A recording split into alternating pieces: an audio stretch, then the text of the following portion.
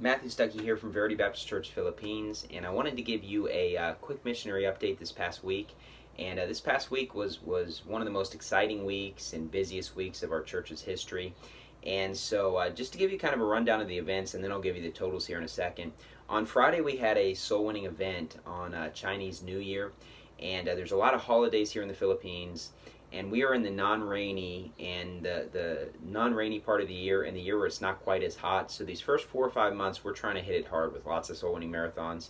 And so we did an all-day soul-winning marathon. We organized 4 different events, and two of them were within Metro Manila, one in Bulacan, and then one in Iloilo. And when it comes to our church, some people come from a long distance away. But here's the thing: on Sunday, there's very little traffic. So people might be able to come in an hour by driving. If they were to come during the week, it might take them 4 hours. And so we have people that come from long distances. So, when it comes to holidays and events, we try to organize events in specific areas with various group leaders. Because of the fact there's a group of people maybe that are there, but maybe it would take a long time for them to come in for a soul-winning event near our church. So we had events in all those areas. In Iloilo, we didn't have any members from our church that are in that area, but I do know of a lot of like-minded people in Iloilo. I see a big work coming in Iloilo in the next couple of years. There's a lot of like-minded soul winners there. So we kind of organized that event, and there was boots on the ground that kind of put things into place, and they did a great job there. They had 8 soul winners and 29 salvations. And overall, we had 31 soul winners and 150 salvations that took their day off from work to just go soul winning all day between our 4 marathons. So whenever you have a big event like that, 150 salvations, 31 soul winners, people taking their free time to just go soul winning all day long, you kind of wonder if there's going to be a lot of soul winning during the rest of the week, because people are exhausted. And outside of those 150 salvations, we had 132 salvations in Manila just in our normal soul winning, which is right on line with how we've been the last, pretty much all of 2021 every week. So a total of 282 salvations for Manila, and then we had 6 salvations in Pampanga. And in Pampanga, we went door to door this past week, so the results were a little bit less. Next week, we're going to be going to a park for extended soul winning, 2 to 5 for our soul winning marathon, if you want to join us in Pampanga, with a food fellowship afterwards. And so a total of 288 salvations between our ministries. That is definitely our record. We are going to be having a lot of soul winning marathons on not this week, where we just have the one soul winning marathon in Pampanga, but the week after that, on February 25th, we're going to try to organize a lot of soul winning events again. So we hope to have big results. I don't know if we'll reach these totals or not. We obviously pick receptive areas for the soul winning marathons, as people are taking time off to do extra soul winning. So big results, but it kind of blew away our expectations. But not only records for most salvations, but records for most soul winners. And even if we were to exclude the totals from Iloilo, we still broke our record for most salvations and most soul winners in a week, both in Manila and overall. And, including those totals, we easily smashed a record for most soul winners. So things are going great. We've just been slowly, steadily growing as a church over these last 2 years. It's a strong, healthy growth. So it's been great.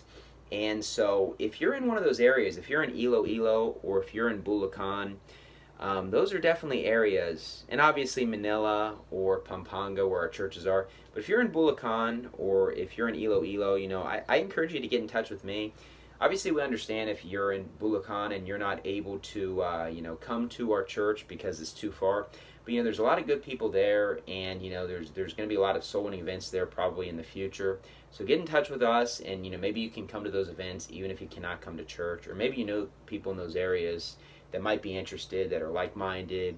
Then we'd love to have you get in touch with us and tell us about that. So it's a great week, but not only do we like to do a lot of soul winning around here, we also believe fellowship, you see in the book of Acts, is a large part of church growth. So on Saturday, we kind of had an Indian food fellowship after our church services on Saturday before our soul winning time.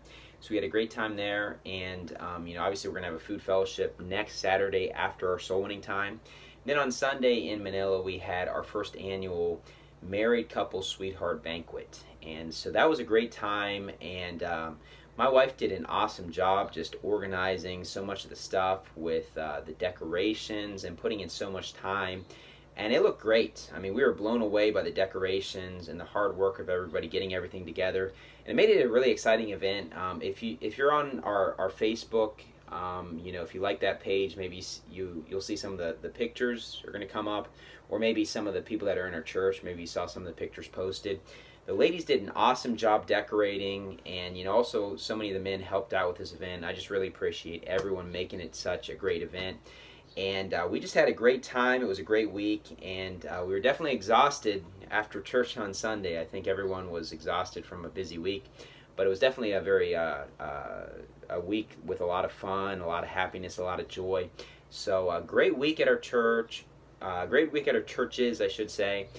Great week, and we're excited for the rest of February. We got a lot of stuff going on. So just to quickly let you know, the sermons that were preached, Brother Mateus, he preached on Wednesday night. He preached things that are not seen, and he did a great job. And then on Sunday, I preached 2 sermons that were kind of geared towards the topic of love. And one was for people that are singles, that are not married, of basic tips from the Bible of getting married. And it wasn't really about how to find a spouse, but just being prepared for when that opportunity does arise for the right person. And then I also talked about just love in general when it comes to marriage, of how to have proper love. And so just a great week, and continue to pray for ministry. And one other thing, we are making some test runs to try to live stream our services to both YouTube and Facebook.